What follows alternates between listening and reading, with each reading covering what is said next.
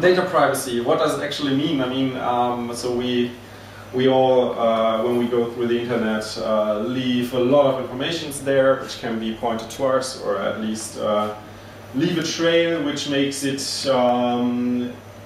kind of easy sometimes for algorithms to identify us, get information about us, even know us better than we know ourselves, right? So probably in a few years Google can tell us, can make better suggestions what we should buy and what we should wear, or Amazon, or Siri, or how they are all called, what we should wear, what we should buy, better than we know what would be best for ourselves. So this is going to be a crazy time, but what all these algorithms need is data.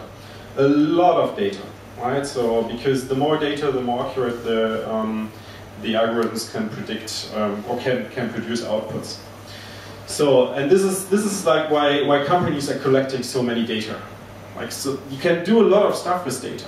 You can actually analyze your customers, improve your products, know what your customers need, get them addicted to your product, make them feel really comfortable with your product, whatever your product is. But the more data you have, the more, the better the user experience you can provide is going to become.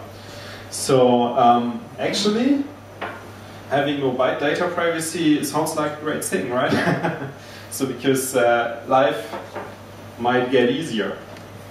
But of course it comes with a downside. I mean, everybody, or like trusting entities you don't know what they are actually really doing with your data.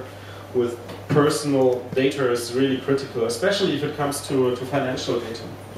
And if you look at a transaction, it's like every transaction has like a recipient and a sender, and of course, I mean, the most important part is the reason for the transaction, like the reference, right?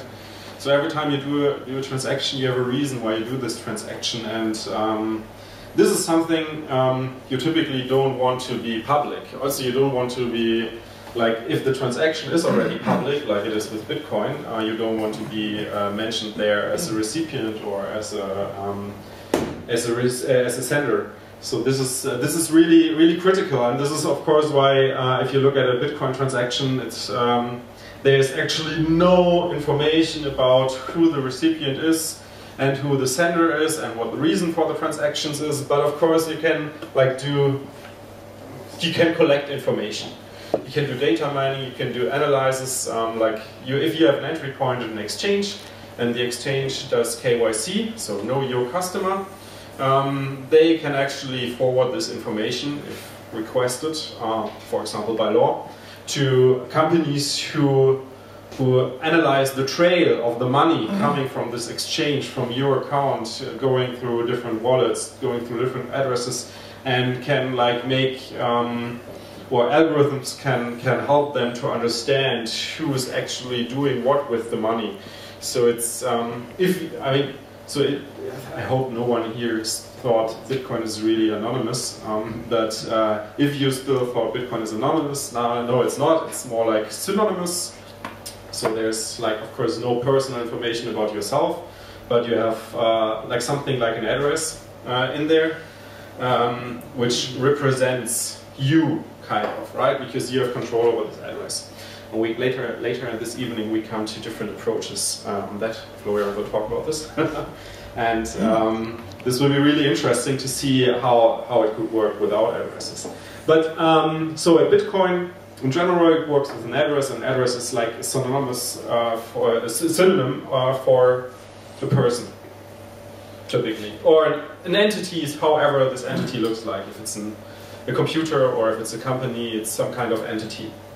And in this example here, we just know, okay, there's one guy, you probably know him, who paid 10,000 bitcoins to, we actually also do know the recipient as, I think, but this is public information for 2 pizzas. He paid 10,000 bitcoins for 2 pizzas, And this is the transaction above. You don't see any information about the reason for the transaction. You don't know who is the sender and you don't know who is the recipient. You should just look at the transaction. But of course, if you look at additional data, which is available online, you can connect the dots and know, okay, this transaction was made for this reason, made by this guy, and the other guy was the recipient of 10,000 Bitcoins. And all the related transactions, when it was happening, and how much fees involved, and so on. Everything is documented on the blockchain.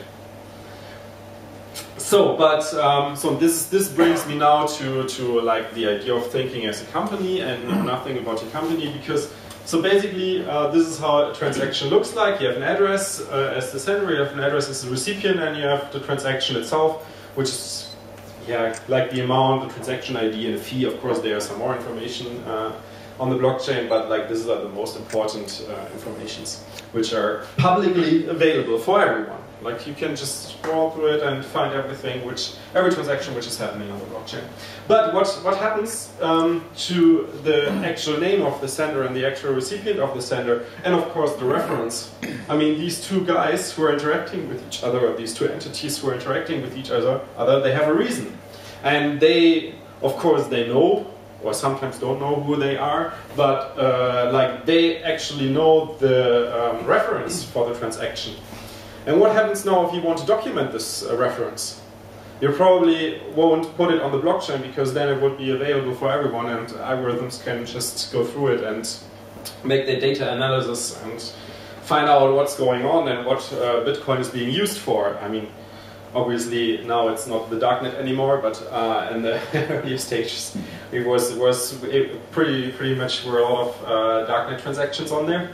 But you actually don't want that be public if you do a transaction on Bitcoin. It's like if you give someone 100 euros in cash, or using real cash, physical cash, you don't want to know everyone in the world why this transaction happened, right? So it's just a thing which happened between you and the other guy or the other entity.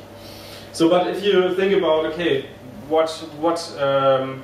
where did I spend my money, what happened over time, and what transactions did I do over time, it's like kind of hard to document everything, and you need to do it like on your own, right? So it's not like if you do a transaction through a bank wire transfer, where you have a reference field, and this reference field is available for the recipient and for you as a sender, and you can always go through it and remember, okay, this transaction was happened for that reason, and this is a transaction I received for that reason, so I can do my tax or whatever I need to do, or my budgeting and everything I need to do based on this information. This is not possible with Bitcoin, because you don't want to have this information publicly available.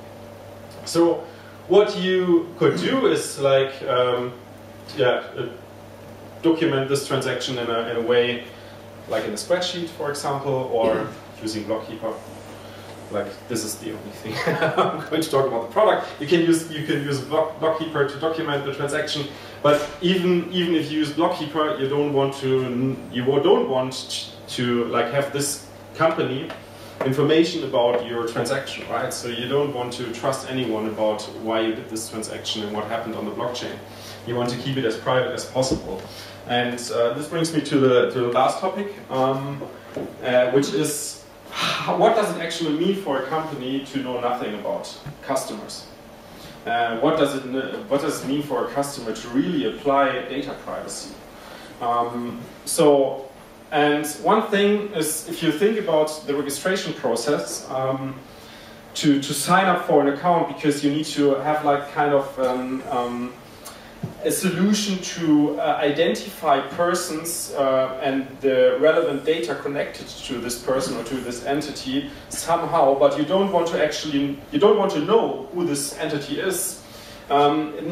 Like, you don't want to ask for the email address, right? You don't want to know the name, you don't want to know anything. So this makes already the registration and the sign-up process a little bit more complicated than just using email address and password. So we use this, or we solve this by using unique identifiers. And unique identifiers are, in this case, randomly generated and being presented to the user by being generated on the user's device. And then you can save these identifiers. So it's basically similar to a public key, you could say. So if you're familiar to public-private key pairs, so this is quite familiar to a public key. And then, of course, like passwords are also like a weak point here. And we solve this in a way that we don't ask the users for a password. We don't have passwords at all. We kind of have to have a solution which is called crypto keys. And crypto keys are responsible for like decrypt and encrypt the information which is being handled in the app. And this crypto key is also randomly generated. So similar to public-private key pairs, so if you're familiar with that. You should, of course. I hope no one here has Bitcoins on exchange unless you're actively trading. You know what's happening on January 3rd? January 3rd, right? Is it January 3rd? Who knows what happens on January 3rd? Me too. That's the score. Yeah, okay. This is one point, of course. But it's related. Okay, but it's related. So the idea is on January 3rd, just to keep you posted here, it was this idea was initiated by Trace Mayer, somehow like that. And he said, okay, let's on January 3rd, let's take all our Bitcoins from the exchanges, put them on our wallets where we control our private keys, and make sure that all the exchanges have the funds they claim to have, right? So because they are acting like a bank, so you don't own the Bitcoins laying around there. So, but they promise you to pay you these Bitcoins if you want to do a withdrawal. But basically, they control everything for you, and they own what kind of your Bitcoins. So you're not really the owner. And the idea is on January 3rd that everyone takes his Bitcoins, who has Bitcoins on an exchange, and even if you're actively trading on an exchange, just take it to your wallet where you control your private keys and make sure they are still there. After that, you can decide if you put them back on an exchange for active trading, but this is like the basic idea behind that. So back to the topic here. So, but what does it mean? So typically, like if we would collect a lot of information like this about who's recipient, who's sender, what is the reason for the transaction, there might be a lot of parties coming and be interested in this kind of data, because it's kind of valuable data, especially, for example, for tax authorities or other authorities. But this is really interesting information, and like the extreme form of knowing everything about your customer is this regulation constitution called KYC. So know your customer, know like everything about you. I mean, if you sign up for an exchange, you probably know the process. You need to make a picture of your, or like make a picture of yourself, together with your ID card, or like run through other identification process that the exchange knows who you are and where you live and what you eat for breakfast. Other companies are currently thinking about is like actually don't know your customer, right? So just have a lot of anonymous, or really anonymous people on your app. You don't know who they are, what they are actually doing, what data they collect, and this is a movement which is just about to start, and it's really hard because the problem is you don't maybe know that a customer is existing. You maybe also know how often they log in. Maybe in our case we know the number of wallets are added, but that's it, right? So that's it. This is all the information we have, and this makes it really hard to like improve the product, get feedback from customers, communicate with them, reach out to them, send them emails, talk to them, however it looks like, get feedback from them, know what they are doing, where they are happy with, which function they use, which function they don't use. Like it's really hard to improve products and work on products without that. And also, if you think about business models, it makes it even harder. Because typically, if you think about big companies in the industry, in the tech industry, it's most of the times they make money by collecting your data.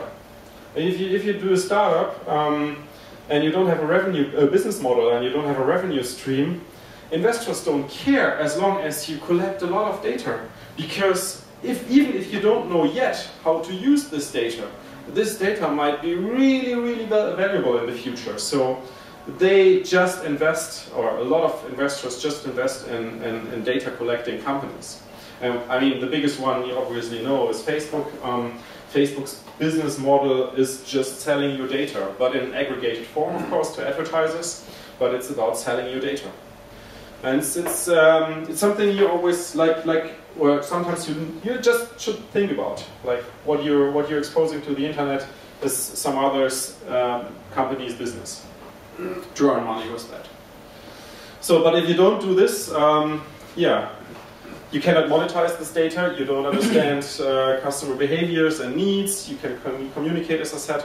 So it makes it really hard for companies to work this way, and it's like something which is in the very beginning and which takes time, and which also needs the engagement of users to specifically look for services and companies applying those rules, those don't know your customers rule, don't know anything about your customers rules, don't store data of the customers unencrypted or in a way encrypted that they can access it. So, but basically make sure services you use are anonymized data, or even better, completely encrypt them so no one has access but yourself as a user. Yeah, that's it from my side. And I think now we are going to look a little bit more deeper into alternative tech, Bitcoin, and how Bitcoin's privacy can be improved, so that it's even more synonymous or more anonymous. And on the other side, what alternative maybe technologies are out there which work with different concepts and make it even harder for people outside a transaction to understand what was happening there. Great, thanks.